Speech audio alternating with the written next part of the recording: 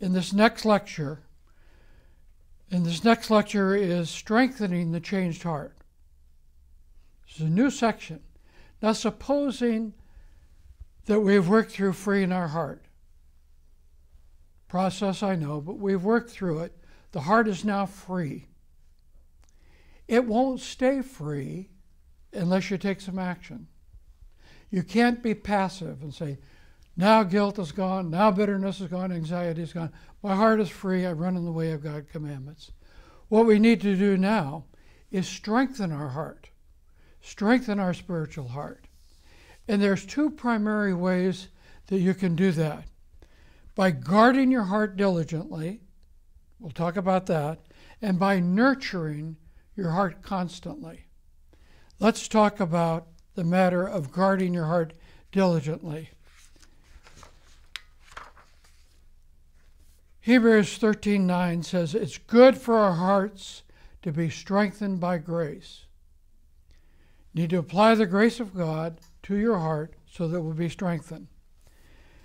And God's grace is available as we do that, but our responsibility, grace is there to empower us, but that doesn't mean we're to be passive. We cooperate with God. And what He has told us to do, if I want to guard my heart diligently, He says it this way, above all else, and I don't think that's hyperbole, I think He means exactly that, above all else, guard your heart. Why? For it's a wellspring of life. Everything flows out of the heart. Solomon said to his son, listen, my son, be wise. Keep your heart on the right path. Our hearts tend to go on a wrong path. Guard your heart because it's going to be assaulted all the time. Above all else, he said, that's the one thing to focus on. I've told you many things. I'll tell you many more things. If you forget everything I've told you, don't forget this. Above all else, guard your heart because it's the pathway to your emotions and all your relationships. And where the heart leads, everything else follows. In Proverbs chapter 4, very interesting, where he says, guard your heart. Then he talks about your lips and your feet and your eyes, but they all follow the heart. So he said, if you guard the heart, you'll be able to control your eyes and your feet and your tongue. Guard, exercise great diligence. Keep the source from deadly contamination. We know it's like a spring. And if the source of the spring is contaminated, everything downstream will be contaminated. So you need to go back to the source, make sure it's clean, it's right, because everything else flows out of that. And that's why we have said throughout these lectures, and will continue to say, behaviors aren't the primary issue. It's not your anger, it's not your sin. The primary issue is the heart, because all of this comes out of the heart. It's not your lust, it's not your struggles with pornography or adultery or jealousy or envy, strife. Those are symptoms. You've got to get to the source. That's why he says, above all else, guard your heart, because everything flows out of that. We saw that when we looked at Mark chapter 7, remember? Jesus said, out of the heart come every sin you can name, sins of the flesh, sins of the spirit. So above all else, guard your heart. Don't guard your heart because it's a criminal, but guard your heart because it's the wellspring of life. Now, there are many things we need to guard our hearts from any intruders. But I want to be more specific in this lecture of what to guard your heart against. And the reason I do that is because in the New Testament, there are several things that Jesus specifically says to guard your heart against. Guard it against all sin, against all intruders. But it helps to be alert to this because Jesus raised these things up and said, be sure and be on your guard about this.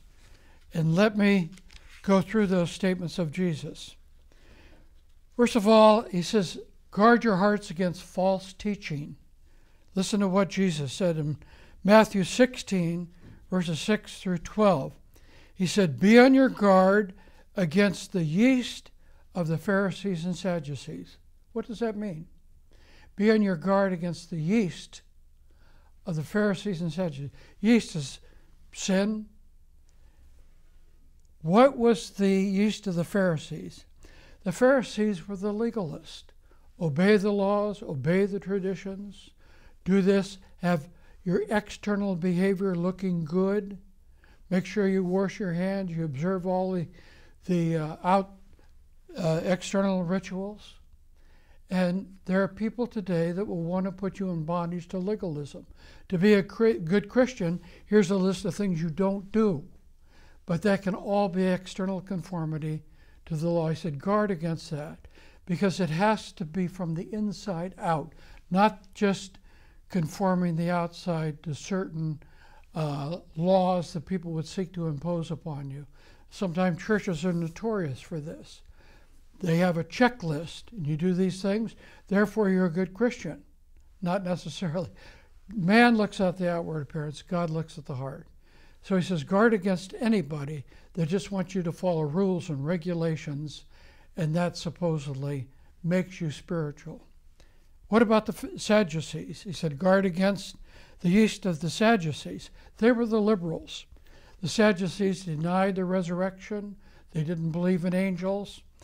And there are liberal people today that deny the authority of Scripture, the deity of Jesus Christ, the virgin birth of Christ, foundational truths. And it can be very subtle.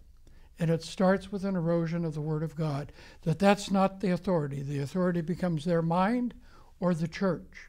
And he says, guard against liberalism, those that would lead you away from the foundational truths of the Word of God. You got to be on your guard. It's easy to slip into legalism. It's easy to move away from the authoritative Scriptures and put man's ideas and opinions there. He said, keep on your guard against that. Check your own heart. Am I moving in those directions at all? Another one that Jesus says, these are all words of Jesus, and he uses the word guard. That's why I'm on these. Be on your guard against all kinds of greed. Luke chapter 12, verses 15 through 21, is a picture of greed. A man wanted more and more, building bigger and bigger barns, never had enough. And our society in the United States, and I assume worldwide, there are so many things calculated to make you dissatisfied with what you have and make you want to have more. And it's a trap even the Christians fall into. I want more. I need more. I need a bigger house, a better house, a newer car. I need more money in the bank, and I have a chance to get more. And in that process, their relationship with the Lord can suffer, their health suffer, their families is being diminished. He said, be content with what you have. It doesn't mean you don't improve your situation, but if that motive of your heart is just to grasp and get as much as you possibly can, Jesus says that's destructive. Above all else, guard your heart. If you find your heart becoming greedy, thinking about wanting more, getting more, how can I have bigger and better and more things that I can possibly ever use or need, he said that's a trap, because that will entangle you. And he said, guard yourself against it. Subtle, because everything we hear is calculated to make us discontent with what we have, or make us want to have more. Third one, Jesus says, for false Christs and false prophets will appear. They're going to perform signs and miracles to deceive the elect if it were possible. So be on your guard. Deception. Easy to get deceived. And the Apostle Paul says in 1 Corinthians, he said, I fear, lest as Satan deceived Eve, he'll deceive you from the simplicity and purity that's in Christ. False Christ, false prophets, you need to believe this doctrine, that doctrine, and people go on all kinds of exotic things and always looking for something new, and they're deceived away from the simplicity and purity of devotion to Christ. And people get off on doctrines that have no basis in the Word of God. May take a verse here and a verse there, and you can make the Bible say anything you want it to say. I can prove to you that the Bible says there is no God. If I take a verse out of context, Psalm 14, verse 1, the fool has said in his heart, there is no God. Say there is no God. So you have to be careful of being deceived, of deception. And take everything you hear, everything that's taught, and see if it squares with the Word of God.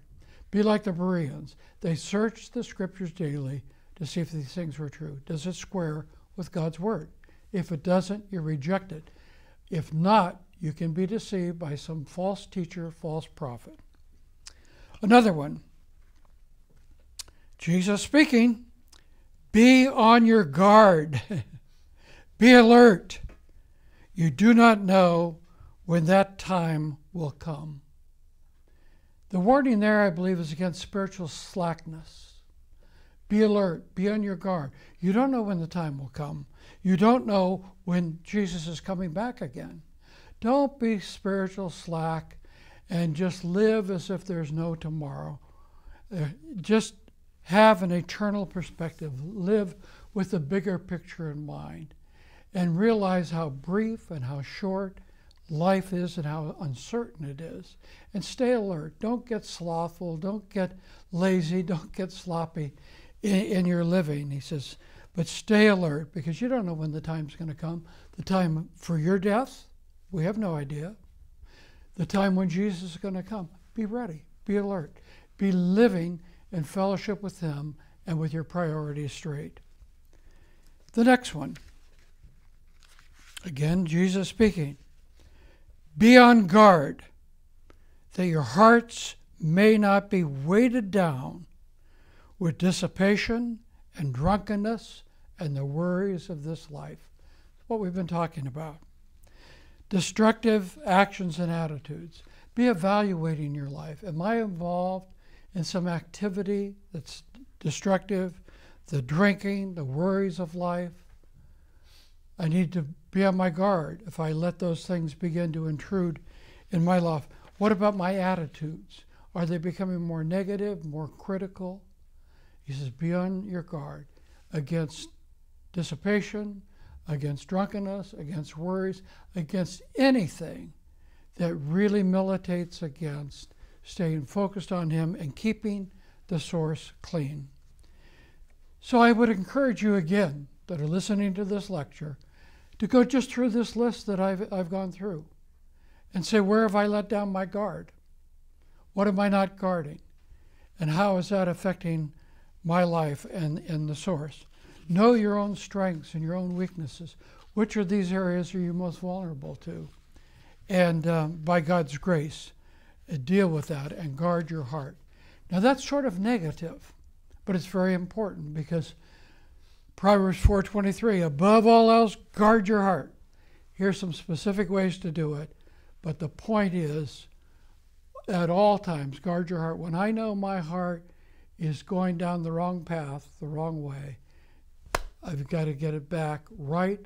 I've got to clean up that source as quickly as I possibly can because everything's going to flow out of there. And if I don't guard it, I don't protect it, I let it go down the wrong path, I'll go down the wrong path with my eyes, with my tongue, with my feet. That's why you take time. And I've been recently taking time, the first thing in the day, and I encourage you to do this. Here's the phrase, get your heart happy. Have a happy heart. Your heart troubled? He wants you to have an untroubled heart. What do I have to do to get my heart happy? I have to see what's making it unhappy, right? What have I done? Where haven't I guarded my heart? What do I need to confess? What do I need to empty out of my heart? What's bothering me? What attitudes, actions, whatever. And the first thing in the day, keep your heart happy. Get it free. Let it flow again. The Spirit of God flowing through your heart, unobstructed, because you're a clean vessel. We invite you to participate in the International Bible Teaching and Gospel Sharing Project. Whether these Christian expanded educational opportunities will become available to people around the world depends on all of us. We very much need and appreciate your prayer and financial support. For more information, please visit tvsseminary.com.